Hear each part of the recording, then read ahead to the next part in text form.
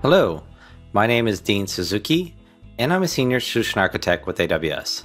Today I want to talk to you about how you can migrate your data to Amazon FSx for Windows File Server with AWS DataSync.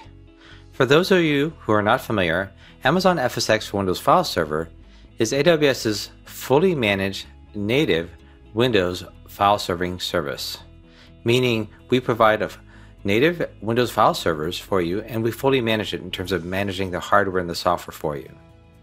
A common question I get is, how do I migrate my data now from my on-premises file servers to Amazon FSx for Windows File Server? And that's what we provide AWS DataSync. AWS DataSync is AWS's fully managed data migration service. So with that, let's get started. Here's a brief agenda.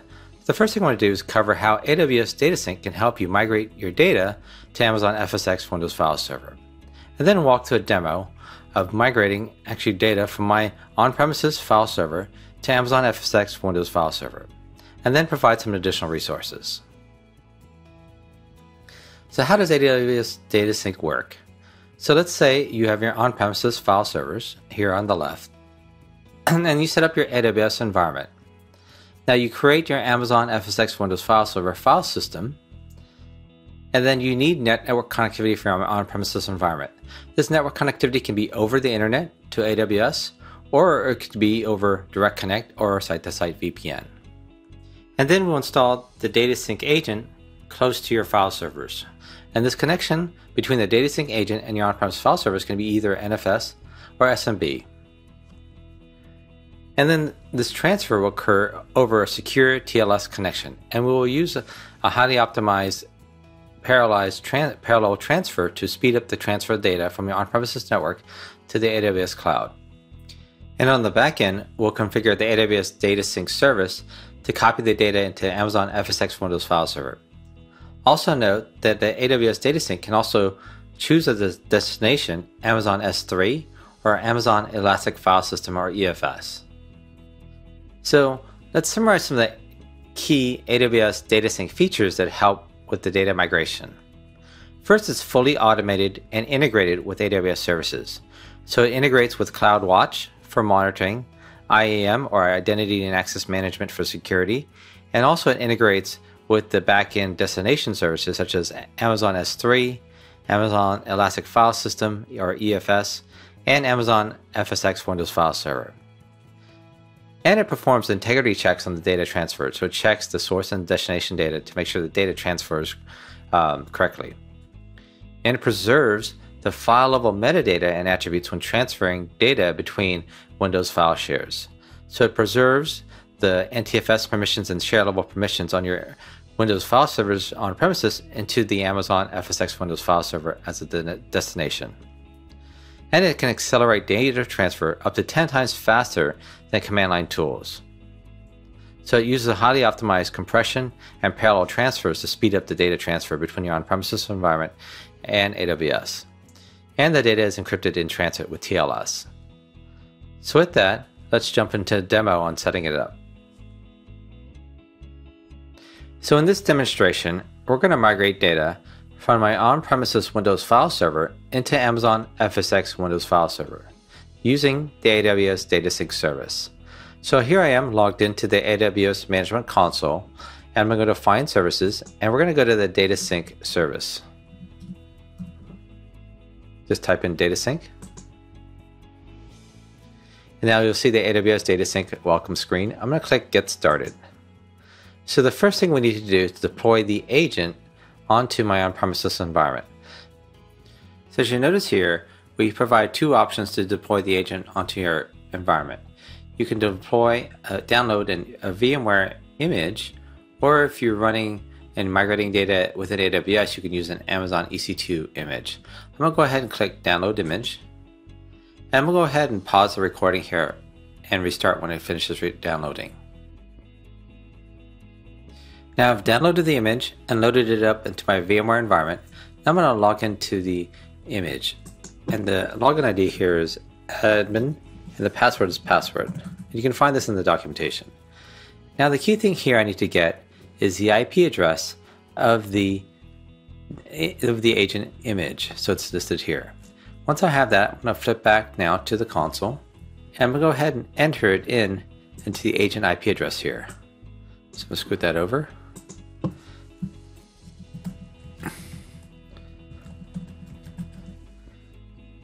Once I enter that in, I'm going to go scroll down and hit Get Key.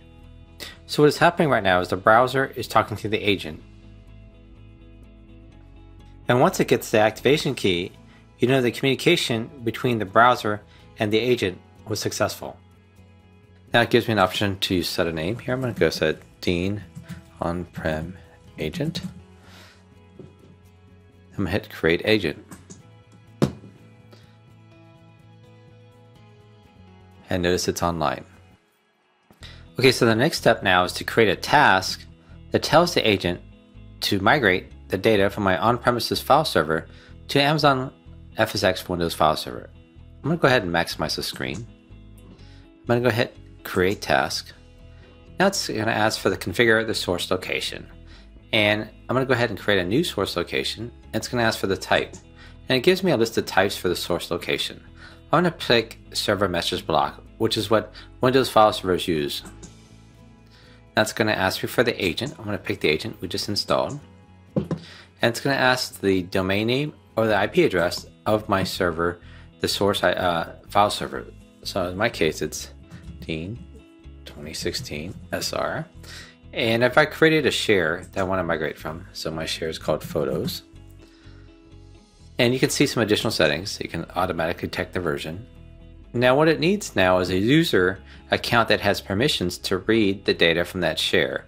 So before the video, I created an account called DataSync. And I gave that, let me type in the password.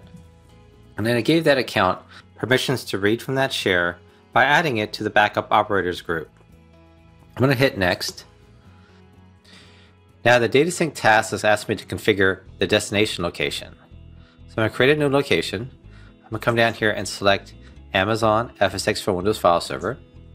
That's going to ask me to specify the FSx for Windows file system. I'm going to pick a file system that I created earlier. Now if you need help creating an Amazon FSx for Windows file server file system, I created a video on that as well, so you can find that on YouTube. I'm going to specify a share on the file system. I'm going to use the default share called share. Then you can set some additional settings like the security group. Now it's asking for a user that has permissions to write to that file system. So I'm going to go ahead and enter a user here. Now it's asking for the domain name that the file system is joined to. So I have a domain called corp.example.com. I'm going to press Next. Now it's asking me to give the task a name. So I'm going to say DataSync on-prem to FSx. Now I can have the option to verify the data in the destination and keep deleted files. Should I overwrite files? And here I can actually set the bandwidth limit. So I can throttle the amount of bandwidth that DataSync is using to do the data transfer. So I'm going to set it to 10 megabytes per second. I can enable queuing. And here I can set a filtering configuration. So I can specify an exclude pattern to exclude certain files from being transferred over to Amazon FSx for Windows file server. I'm going to leave it blank. And now here I can set the task, the schedule at which the task is executed, the task frequency. So I can say if I want to run this hourly, daily, weekly, certain days of the week, or a custom, I'm going to leave it as not scheduled since I'm going to execute the task manually. Here I can set some tags on the task.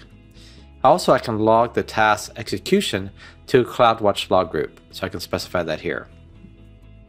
Now I'm going to hit Next. And here I can review the settings that I set. I'm going to hit Create Task. And that's going to create the task to migrate the data from the Windows on-premises file server to Amazon FSx Windows file server. Okay, the next step is I'm going to go ahead and start the task. It's going to give me an option again to review the options. I'm going to hit Start. And this is going to start the task running. So I'm going to pause the video now. It's going to take a couple minutes to spin up. Okay, now that I let the task run for a couple of minutes, I'm going to click the running link here. And you can see how much data has been transferred, the throughput, how many files are transferred. I'm going to show you the source directory. This is that source directory on my server, the photos share. And I'm now going to drag across. This is the target here. This is running, what I did here is I mapped this Explorer window to the Amazon FSx for Windows file server file system.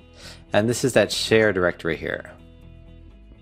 So you can see the DataSync's copying the data over here to FSx. So in summary, what we just did in this demonstration is that we configured the agent to connect to my on-premises file server shown here. Then we set up a task to configure DataSync, AWS DataSync, to migrate the data or copy the data from my on-premises file server to my Amazon FSx for Windows file server here. And with that, I'm going to go back to the slides. So in summary, AWS DataSync can really simplify your data migration to Amazon FSx for Windows file server, and it provides a whole host of configuration options.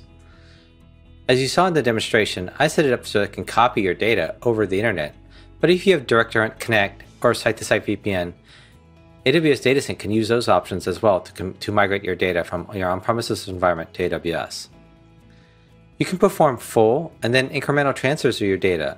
AWS DataSync knows what it copied and can pick up where it left off. So you could initiate, say, a full sync and maybe incrementals during the week.